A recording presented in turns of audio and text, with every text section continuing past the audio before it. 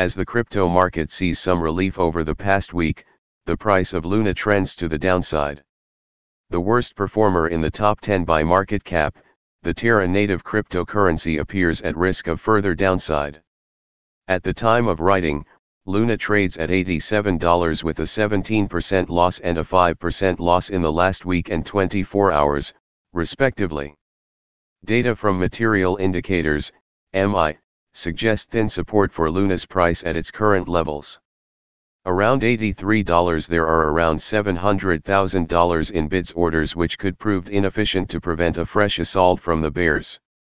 In addition, Terra presents over $3 million in ask orders which could operate as major resistance as the price attempts to reclaim previous highs.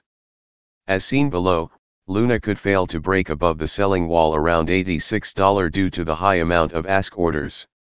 In the price is rejected around those levels, $81 should operate as the next support levels as it records around $2 million bids. Additional data provided by analytics platform Nansen indicates the Terra ecosystem has seen important adoption levels.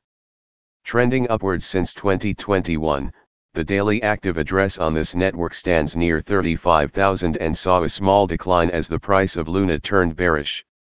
However, daily transactions have been moving sideways with a small uptick towards 160,000 during March 2022.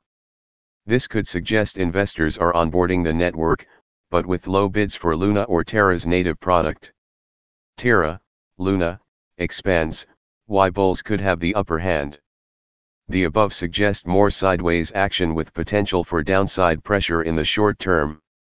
Over the long term, Terra continues to generate interest.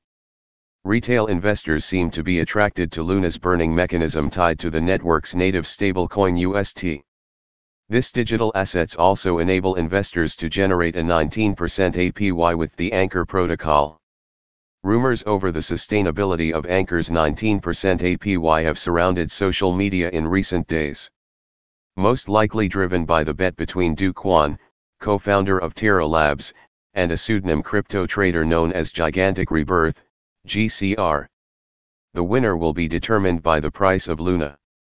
If the cryptocurrency manages to stay above $80 in 1 year, Do Kwon will win. Beyond the bet and the price of this cryptocurrency, the event has cast doubt on the ecosystem.